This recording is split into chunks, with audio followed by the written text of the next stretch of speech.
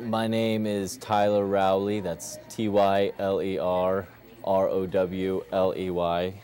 just so you spell my name right. And I'm assignment editor here at KRCR News Channel 7. What was that guy's name? Today is August 4th, 2008. It's a big day, huge day, because I'm going to be proposing today. And that's really nerve-wracking.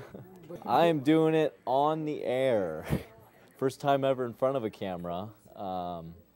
First time ever proposing. First time ever proposing too. So I guess that's a good thing.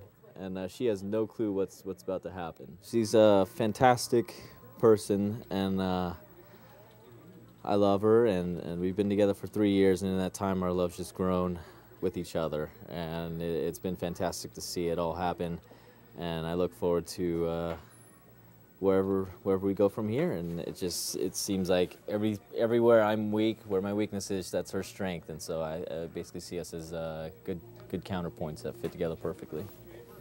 When she gets here, she'll probably sit here. That's going to be the hardest part for me, is not to act super nervous or anything. So I'm gonna be sitting here. We'll be chatting and stuff, and as soon as the show starts at 5 o'clock, I'll put my jacket on, and we'll both sit on the interview set. Make sure she sits in the right chair. I'll be in the other chair, and then when it's my time to get on the camera, I'll go ahead and stand up, and she will remain in the interview set till I'm done. We decided to send out KRCR News Channel 7's Tyler Rowley to find out if it rings true for local couples. Tyler?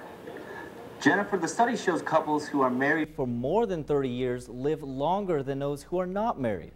Well, I looked into it and decided that personally, I would like to find out for myself. Babe, you know how much I love you, and nothing would make me happier than to spend the rest of my life with you. And I'm asking you now, in front of everybody, Summer Lee Michael, will you marry me? Of course, yes.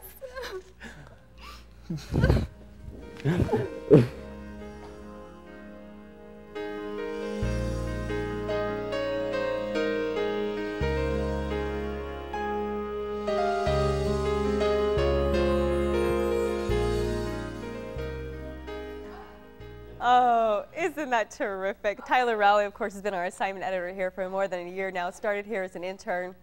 Oh, I'm getting very emotional. Asked us a couple of weeks ago if he could do this, and of course, we're very happy for him and for he and Summer both, the beginning of their wonderful life together. We'll be right back with more news in a moment.